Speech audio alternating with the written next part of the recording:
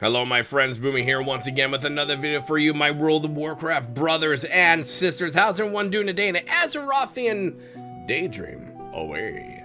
My friends, guess what? This is some big major news is happening with Blizzard Entertainment, with its developers, with its employees.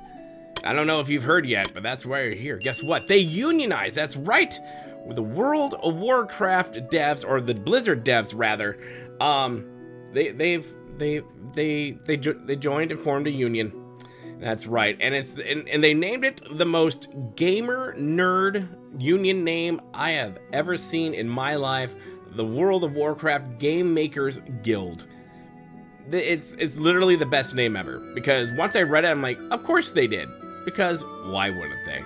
So let's get into the article here, and they talk about it. About 500 plus employees have joined the union, and we'll get into it. Blizzard developers form the World of Warcraft Game Makers Guild Union. And I have to say, I kind of do like this little, this artwork right here. They say over 500 developers of Blizzard Entertainment have unionized to form the name we already said. Formed under the Communication Workers of America, the union is comprised of employees from the art, design, engineering, production, sound, and quality assurance teams, simultaneously joined by another 60-person union of quality assurance testers for various Blizzard games called Texas Blizzard QA United CWA. And here's their Twitter post. It says, we're the World of Warcraft Game Makers Guild, the first wall-to-wall union at Blizzard. We're thrilled to include WoW's QA, art, sound, design, engineering, and production voices for a democratized workplace. At this crucial moment in games, we stand together as one for Azeroth. So here's your guy right here blowing his thing, red, white, and blue, yeehaw, let's go! Now they continue to say, as reported by Game developer, the CWA called it a significant milestone in a journey that began with the employee walkout nearly 3 years ago, protesting the official handling of discrimination and sexual harassment lawsuit brought against Activision Blizzard by the state of California, and to call for improvement in working conditions for employees, especially those from marginalized groups. Okay, now I will say 2019 was a very they were very dark days for Blizzard and for all the game, for World of Warcraft especially. And it was a big black eye on a game company that we all loved and trusted. And when all this sexual harassment news came out of things going on to people that I personally know, that I had no idea about till way later on, that they came out and talked about it, with Convert to Raid on there, some people came out and talked about what was going on, but one of them was, you know, we're not going to say who it was, obviously, because we're not douche canoes, but this affected me in a sense, because I'm like, holy shit, I know this person. I had no idea this happened to him. But yeah, those were very dark days, and Blizzard did not exactly handle it very well, and a lot of people saw that. And you know, people walked out, people were dropping their subscriptions, and it didn't.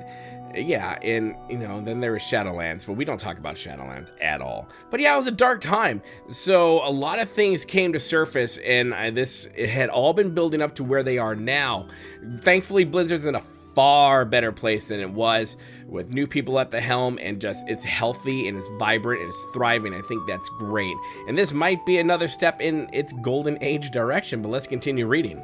The CWA says this victory underscores the growing momentum of worker organizing in the video game industry, and will hopefully continue to inspire other video game workers to form unions and raise industry-wide expectations for pay, benefits, and respect for workers' rights. And again, it's no secret that people are not, if you are not management, you are not getting paid what you thought you were going to get paid. Yes, the gaming industry, long hours, there's tons of burnout, there's crunch times. That kind of stuff does come with the job. And I think some people go into it already knowing that, and then some people go into it going, oh, it's not that bad. But when it turns out to be that bad, I'm not excusing it. I don't think you should have those crunch times at all. I think workers should have this is how long you work. And yes, you're going to have to do overtime. That just, welcome to real world. But it shouldn't be so soul crushing to where you're just, you know, you're not in a great state of mind. Unfortunately, we also live in a world right now where lazy is on the rise, and people freak out working for more than 8 hours, to which I just laugh and go, oh man, I remember when I used to work 70-hour work weeks. Okay. Likewise, senior software developer Kevin Vag, or Vigu is quoted in saying that the team was inspired by similar unionization efforts at ZeniMax, Sega, and other studios, further strengthened by the recent layoffs and studio closures throughout the industry. And this is what his remarks are there. And it said, World of Warcraft Game Makers Guild is now the second largest union at Microsoft, behind Activision's 600-member QA union. Both were also aided by Microsoft's labor neutrality agreement with the CWA, a set of 5 provisions agreed upon prior to the $68.7 billion acquisition of Activision Blizzard last October. And these are what was agreed upon. First, Microsoft will take a neutral approach when employees covered by the agreement express interest in joining a union. Second, covered employees will be able to easily exercise the right to communicate with other employees and union representatives upon union membership in a way that encourages information sharing and avoids business disruptions. Thirdly, employees will have access to an innovative technology-supported and streamlined process for choosing whether to join a union. Fourth, employees can maintain confidentiality and privacy of that choice if they wish. And fifth, if a disagreement arises between the CWA and Microsoft under the agreement, the two organizations will work together promptly to reach an agreement and will turn to an expedited arbitration process if they cannot. The agreement does not impact the Activision workforce before the close of the transaction. And they kind of, in conclusion, described as a wall-to-wall union encompanies multiple departments and disciplines, it doesn't actually cover every developer on the World of Warcraft team, but is said to have received massive support throughout its various departments.